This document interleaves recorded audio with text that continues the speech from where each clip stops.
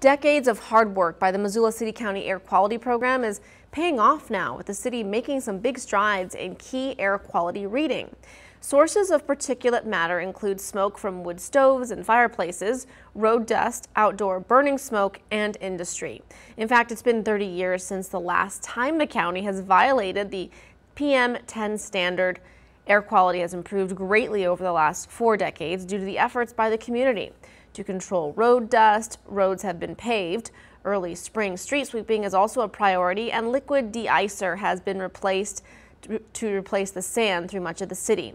Missoula City County Air Quality Specialist Sarah Cofield says this is a big step for the county, as it's taken a team effort from both businesses and community members to reduce emissions. Restrictions on wood stoves and fireplaces were really essential to getting our air quality cleaned up, but we also ended up having rules that require de-icer instead of road sand in parts of town, and more robust street sweeping.